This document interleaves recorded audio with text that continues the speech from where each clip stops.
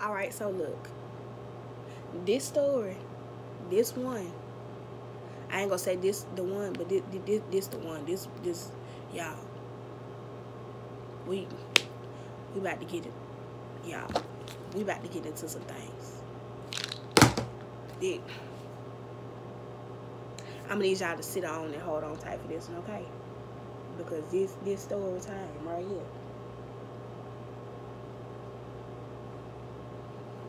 Jesus gonna have to be beautiful creatures. We're all flawed, beautiful people. We're all flawed, beautiful creatures.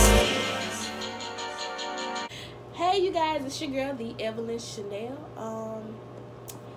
As you can tell by the title of this story, this is a story. This is a story about my soul tie. Y'all, I ain't never in life been through no foolishness like this. This right here. Oh yeah, and you guys, this is probably going to be the setup for most of my videos. So like, get used to this right there. What you see right here. This, get used to this. Either that or I'm gonna take this lighting right here. You see this light? Cause that look like it's a good light. And I'm just gonna take that and just like flip it around, cause that look like that. I might use that, but for the rest of this series, we gonna use this set. But y'all, anyway, like I said, this right here, woo, y'all, this is the story. This is the story. This the one. This is the one, y'all. Whew.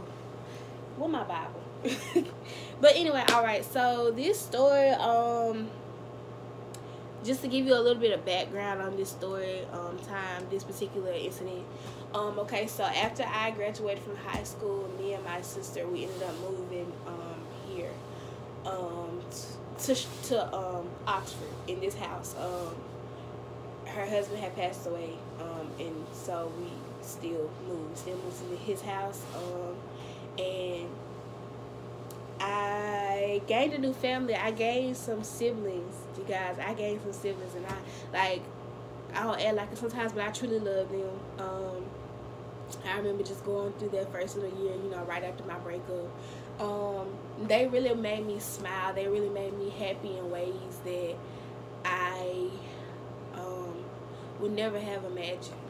They really gave me the hope that I needed. I think we all just needed each other. I wasn't able to feel what they were feeling because I hadn't lost my dad, but I had lost a relationship that I felt was truly important to me, and I was still grieving over that. And just to have them during this time was really important to me. These were my sister's stepkids, or these are my sister's stepkids, but my sister calls me like her child or whatever like that. Like, she'll say, like, and I'm pretty sure y'all get to meet her, but she'll be like, yeah, mama had you, but you mine, or whatever like that.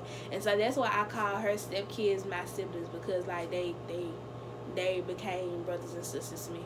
And so along with them, the oldest one, he brought along, he had a couple of friends, of course, but two other people that began to be significant in my life. One of them is still significant in my life, and I call him my brother.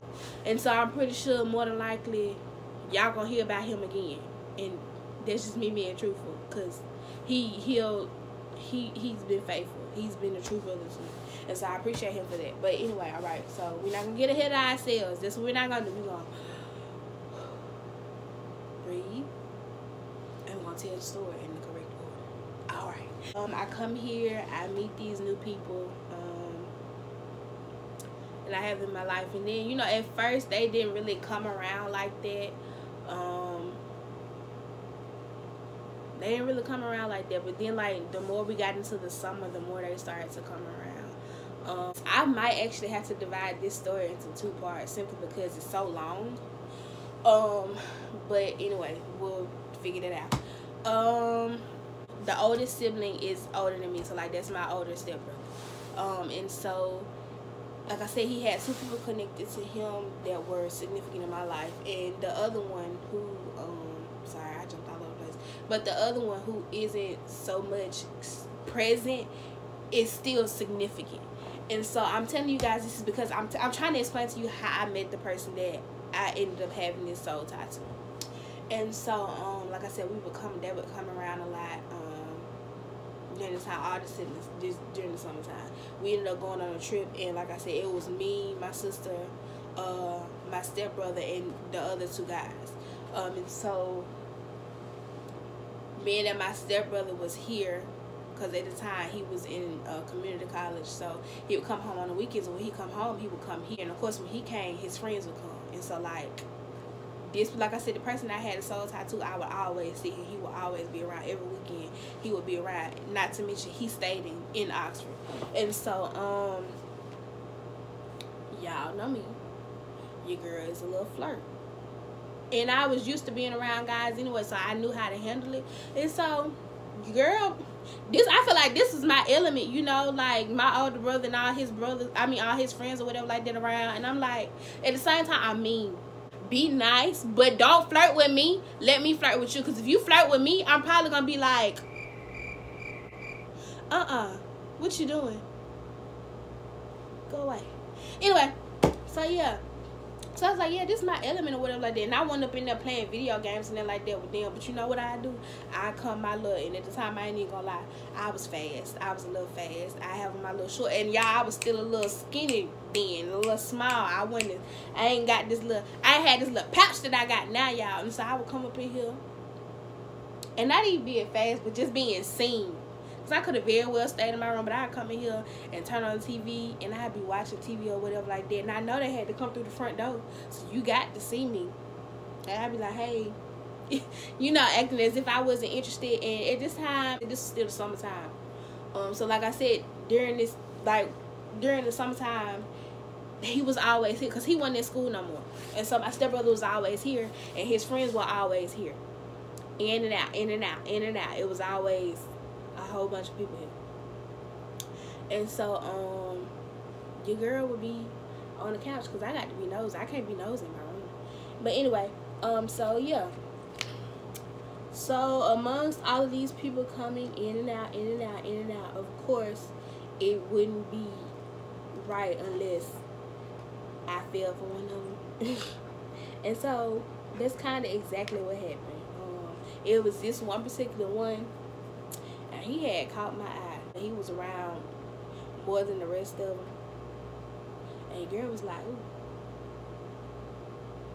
I need somebody to entertain me while I'm here anyway. I'm bored. Why not? And so that's exactly what my little dumb self did. This particular dude, he would always be saying something to me. We would fight like cats and dogs, y'all. Like, that's just how our relationship went. We would fight like cats and dogs. Like, I'd be like, nigga, you know, what's up? And he'd be like, and he would poke and prod at me because he knew that he could get to me like that. Once my brother went back to school, I played it off like I needed his number for something. I can't even remember what I played it off like I needed his number for.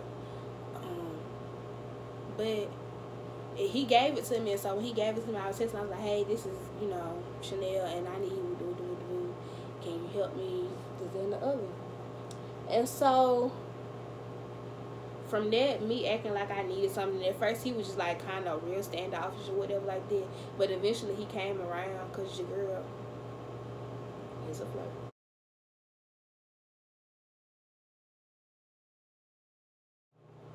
And he started, you know, flirting back or whatever like that, talking back. And so like I said, your girl is a freshman in college. I need, well, not that I need it, but I wanted some kind of male attention, and I ain't feel like having to, I guess, look around campus for that, if that makes sense, when I could choose from a variety of dudes that had been in and out of my house all summer. And so it was him.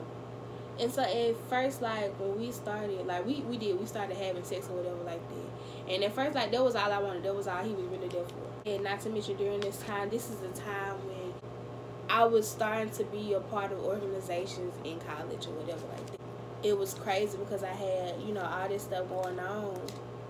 You know, and during the time when we had just first started texting, when I had started, you know, just really, like, connecting on campus or whatever. And so I remember I started going to this campus ministry, and it's kind of like right now it's kind of blurry. Anyway, so yeah, this one particular campus organization I got really involved in, and it was a Christian organization. So, and I was really a part of that. But like I said, in my free time, I was also texting this guy because like I liked him, but I didn't really like him like that. Like I was just like, you cool or whatever, but I don't really want to be with you like that. Like I just want what I want. I don't want you. I don't want there to be a us. But also the dialect between us was like, it was kind of cool. It was, you know, or whatever like that. And the reason I mentioned it is campus ministry because it's going to be important later on down the line. I'm a freshman in college. I'm trying to figure this stuff out, and not to mention, I'm getting over a relationship. And you know, a lot of times we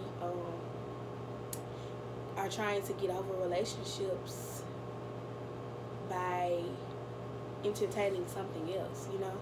And so like it gave me a chance to distract myself, you know, from that, you know. And eventually I kind of got over it, and it was cool, you know. But I was going throughout my freshman year, and I was kind of like, I wasn't really focusing on school like that. I was kind of like, you know, putting my best foot forward, but at the same time, it was just like I was real laxed.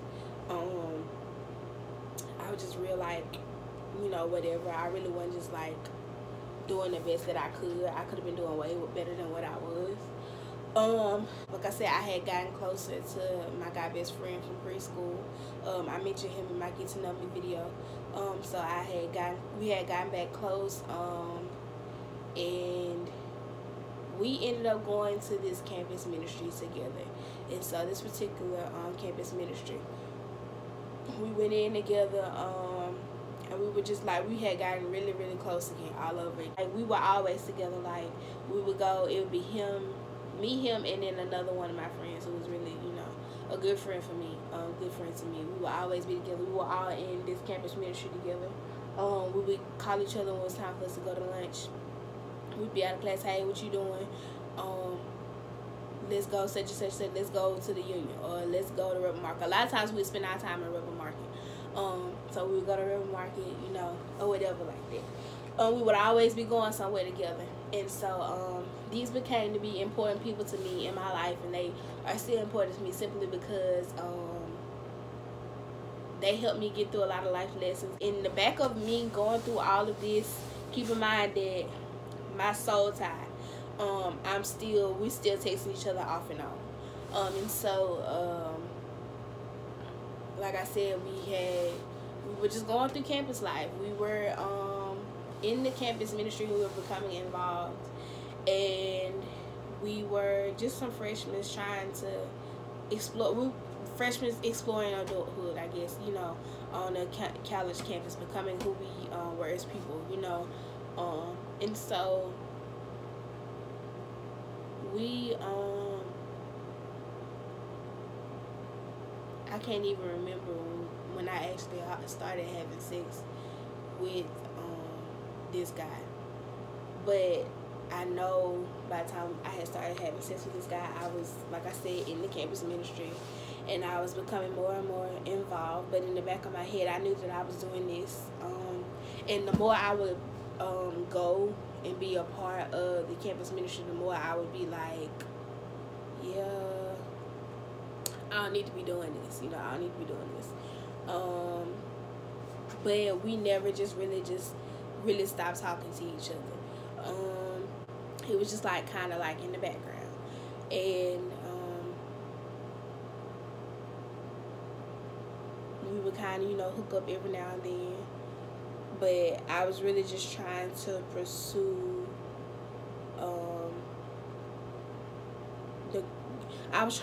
God, is what it was. But I still couldn't quite just stop fooling with him for some reason. And I had gone through my whole freshman year, and I had messed up some of my classes, so I had took some classes during the summer semester. And not to mention, some stuff was going on with me and this guy. And gotten a girl pregnant, and at first I didn't really know it, and at the same time it wasn't really my business. Like, we weren't really talking like that. But it was just like, you know, you having sex with me and you having sex with somebody else. That's what it was in my head, because I'm just like,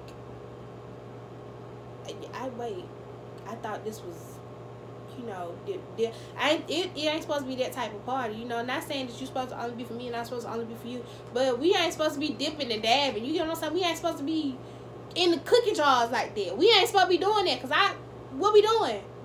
We ain't supposed to be, what? Ew. We don't do that. We ain't supposed to be doing that. It's crazy. Oh, y'all, it's crazy. But anyway, and so, of course, we were following each other on Snapchat. And y'all, let me tell y'all something. Snapchat, between Snapchat and Facebook, I be finding out stuff that I don't be wanting to know. Anyway, and so, like, we were friends on Snapchat, and for a period, we weren't really, we had, like I said, we would talk and text off and on. And so, like, somewhere along there, he had started messing with this girl that he was using to talk to. And I remember this particular first incident because my sister had to leave, and I had missed my very first day of summer classes because I didn't have a ride. Keep in mind, my stupid stepbrother had given this dude a key, and this dude came in here, and he brought a female in here with him. And so, like, I remember, y'all, I couldn't sleep that whole night. I was so pissed off. When I said I done been through some crazy stuff with this nigga, I done been through some crazy stuff with this dude. Like, this dude literally brought this female in here with me. Disrespectful. And that should have been bottom line. You get what I'm saying? I don't remember if we were into it or what it was at the time or what it was, but he had disrespected me. Like, he had disrespected me in more than one ways, but this particular, like I said, I remember this because, y'all, I was supposed to be starting my first day of class, missed first day of class because I couldn't get there. Y'all, I was so pissed off because I remember when he walked through the door, I was like, what he doing here? And so, like, I was in the bathroom, and of course, like, the bathroom door, it like kind of blocks the hallway or whatever like that. And so I remember him like pushing on the bathroom door or something like that. And when he pushed the bathroom door, I pushed that door with all my might. Oh, yeah, I was hoping I had hit because I could hear him coming in with the girl. And yeah, I remember that because he had a car, and the car was so loud. So it was like you couldn't, when he was coming, you knew he was coming. You know what I'm saying? You could hear him from down the street. You knew he was coming. And so, y'all, I could hear him coming in. I could hear the girl with him. And so, like, when he pushed that door, y'all, I was trying to knock somebody's teeth out their mouth. I ain't care who I hit, but I was trying to hit them, y'all. Trying to knock them out their feet, baby. Do you hear me? I'm trying to, oh, do you hear me? All that. I'm trying to knock you out. So, y'all, like I said, and I could not. I remember I had closed my door. Like, still to this day, that particular, because, like, I got a whole bunch of movies that had, like, more than, y'all already know what kind of CD I'm talking about, but it got more than one movie on it. And I to this day, I still can't watch that particular CD because of what was going on the last time I had watched them. And so, y'all, at that time, I could close my door. I can't close my door right now. And I had closed my door, and I had locked myself in my room. Y'all, I could not sleep that whole night because I was just like, this nigga really disrespected me on so many levels.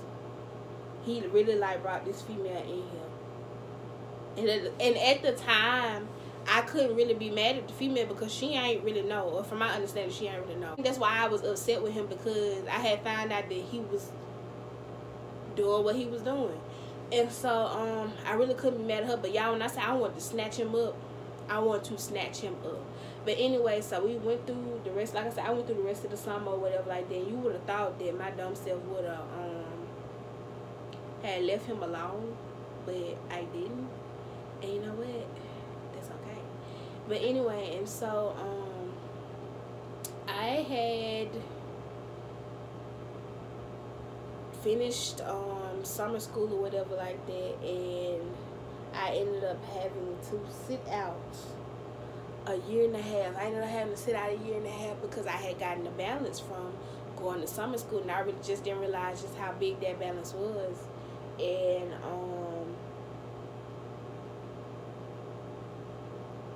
I couldn't pay that money off. Like I couldn't pay that money off and go back to school. So like it had kind of hurt my feelings. But in that time, actually in the steps of becoming a leader in the process of all this going on. And so I had gone to the training for being a leader or whatever like that, and they still allowed me to lead even though I wasn't going to be in school. And at this time I had my own girls under me because I had become a leader, so I was had my girls under me. And this was when I actually got close with Hannah. And Hannah is my best friend. That's my pair. And I'm pretty sure y'all will meet her eventually. But that's my best friend. That's like my other half. You know what I'm saying? And so that is when I met her. And well, not just met her because I had been knowing her. We had came from the same hometown. We had gone to the same schools for majority of our lives. But we were like in the same organizations, but we were never close because she was a year under me. And so like I said, she was one of the people that was under me, and I had two other girls. One of the girls was the friend that I had gotten close to my freshman year, and then the other one I still have a relationship with her now. And so I had gotten really close with them, and like I said, in the background of all this, y'all, I'm still texting, fooling with this dude off and on. And so I had gotten really close with them, and I was just trying to pursue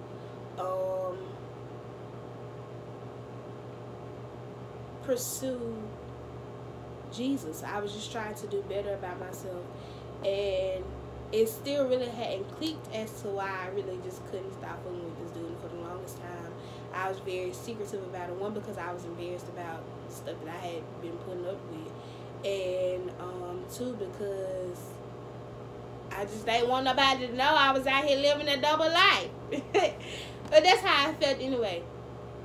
But I was so tore up about not being able to go back to school. So I was just like, dang, this messes up the life plan that I have for myself, Jesus, you know. But in that time, I was able to just get closer to God. I had more time to concentrate on Him, more time to concentrate on the task that He had for me during that time. It goes down on Snapchat, baby. It goes down on Snapchat. And when she did that, you guys, your girl lost it. Banging on the door. Banging on the door. And I'm like, you need to get up.